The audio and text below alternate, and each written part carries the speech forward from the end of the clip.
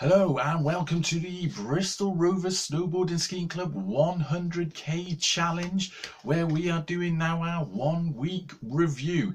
Now apologies, I haven't been on YouTube much recently. I've been very busy with my normal life and of course completing the walks required. I did do that video where I wasn't feeling very well, much better now, so that's good. And we've got the stats in. I just added them all up of what we've been doing throughout the week. Now if you've been following the Twitter account, or in fact the Instagram account, you'll have seen the walks that we've done throughout this week. Day one I was too ill to do a walk, but I'm glad to say the other 6 days of this week we have managed to catch up. So we've done a walk each and every day and we've caught up, and you can look at all the routes of those on either Twitter, the Facebook page, or I think some of them are on the Facebook chat group, but they're all definitely on Instagram, so have a look at that. So the walks, if you're not familiar with what we're doing in a minute, what we're trying to do is walk 100k in June, and that is an additional 100k to our everyday life. So it's not just pottering around the kitchen and going, oh look, I've totaled up 2k in the house. No, this is going out on top of your day and doing additional walking. Now to my mind, to get that 100k we've got to do an average of walking 3.3k a day, which is actually not that much. It's only 2.1 miles, but it's about getting yourself into the habit of going out and doing some extra exercise. That walking exercise only actually takes about 45 minutes.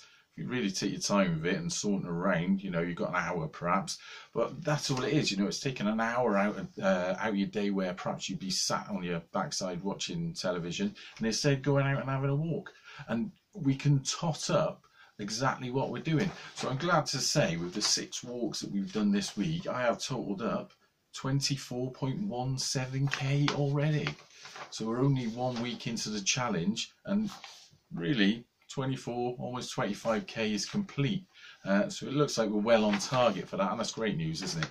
So I think what I can also do, although I haven't done it today, is I can tot up what calories have been spent, because I'm using Strava to record the walks.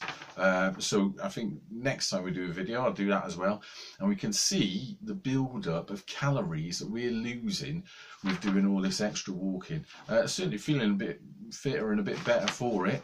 I mean, you have that mindset. I'm just the same as anyone else, where at the end of a working day, and I've been working through lockdown, end of the working day I think, oh, can't I be bothered? So I am forcing myself out to do these walks, and that's what it's all about. Thinking at those moments when you think, I really just want to sit down. No, actually go out and do some activity.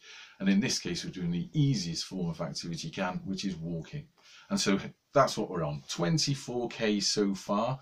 Stay tuned to the channel if you want to see how we get on, and if we do in fact hit that 100k. And as ever, I'll be posting up the routes that you can follow as well on our various social media platforms. Anyway, great. Let's get on with this then. Up the gas.